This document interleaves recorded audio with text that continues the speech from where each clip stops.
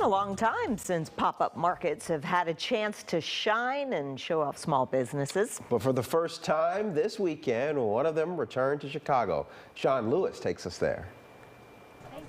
In Ravenswood, the line grew outside a market made for makers. And while masks are required here, there is no covering up the enthusiasm for those here.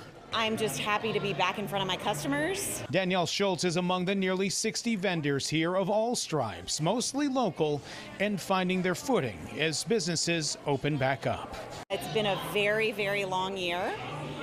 So many festivals and fairs have been canceled, and I'm just thrilled that we have the opportunity to be in person and I get to see all of my pieces on people. This market inside the Artifact event space is one of the first indoor markets to take root since the pandemic shut so much down. Capacity is still limited to 60%, and vendors have more space to spread out and grow.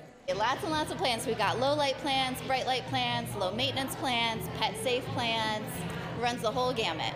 The Studio from Pilsen brought out these plants of all varieties as more people got into being pet parents during the pandemic. I think because everybody was stuck at home, they suddenly realized that they wanted to bring some life into their space, and what better to do it than a bunch of greenery.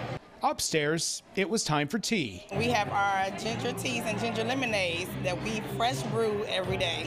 The Roseland couple behind Tea Fusion started their business during the pandemic and brewed up a success. So a lot of people have been concerned about what we're actually in our food. So we only use all natural ingredients. We use all fresh fruits, we use green tea, raw sugar, and we use ginger root. Our bodies need anything that's from the earth is good for our bodies to help fight off inflammation. Being able to showcase their products in person helps. Being sitting down in the house for almost a year is boring, so coming out, meeting new people and seeing people out like this is actually pretty good. So I hand make all of my pieces. For Danielle, it's very good, as the pandemic forced her to ask for help for the very first time in her working career, and she's glad to be back. Fairs and festivals make up about 60% of my business. So this year has been pretty devastating to a lot of artists. And I know that, we've had a lot of government help, we've had a lot of, local help, but there's nothing like being in person in front of customers. And now that Chicago's opening up again, we finally have the opportunity to do what we do. In Ravenswood, Sean Lewis, WGN News.